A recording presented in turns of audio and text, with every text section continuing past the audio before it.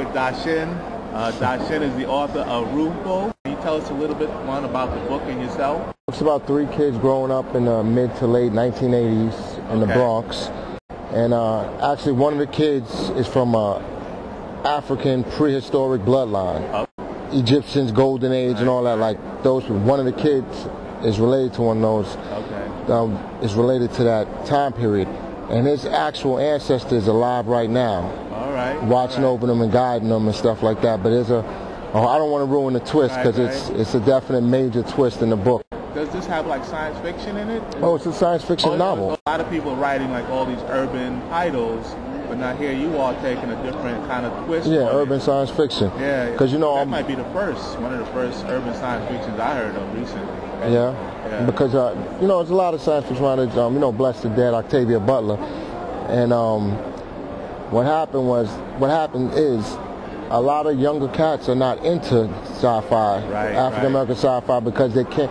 It's a little stiff. And it's not nothing from it. There's nothing wrong with excellent writing, but a lot of young cats are into the urban thing. Right. But they're not getting their needs met when they go over there. So what I want to do is provide them with that science fiction essence and the metaphysical thing about it. Black folks are deep people. We've always been. We've always been. You know what I'm saying? We're the creators of and civilization. And you know what I'm saying? We have an ancient history. We have a beautiful history. But the thing about it is that when it comes to sci-fi, people shy away from it because everybody's concentrating on the, gangster, and which is nothing wrong with it because everybody, everything. So that's what I was going to say. It's a 360-degree thing. So I'm just trying to offer another piece of the pie. You know what I'm saying? That's why it's called Archetype Press. Okay. You know what I'm saying? Arc is actually a part of the circle. So I'm just a part of that circle. When did you get into science fiction? Well, I've just always been a fan of the movies and stuff, and I read black and white science fiction books, but I also definitely wanted to write. I've been wanting to write for a long time. So when I started to write, the first thing, it just came natural. It's like, that's what I know. This is your first book? My first novel, yes. When did it come out? This year? It came out actually at the very end of 2005, but really... Okay, that's pretty close to this year. Yeah. How's it going? How the sales? Sales doing well.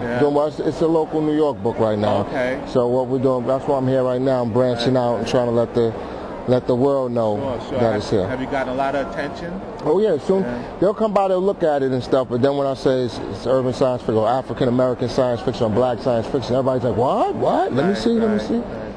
So. Have you received any comparisons to Octavia Butler? I know late Octavia Butler. No, not really.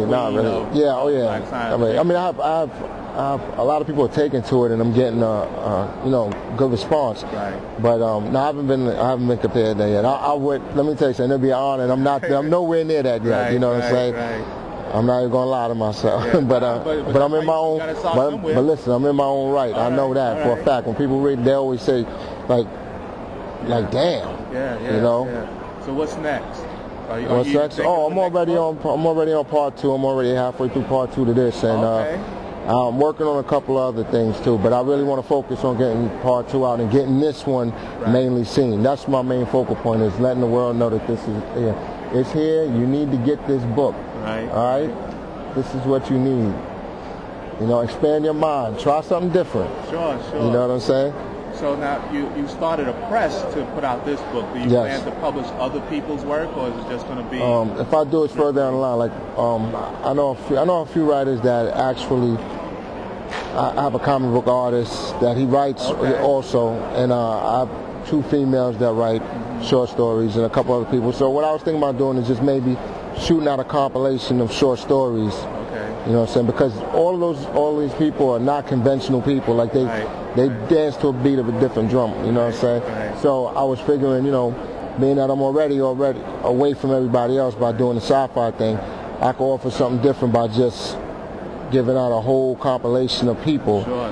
And then if it does well, then we'll see what happens. Maybe I will print other people. Do you think like a large publisher, you're going to pick up one today, or?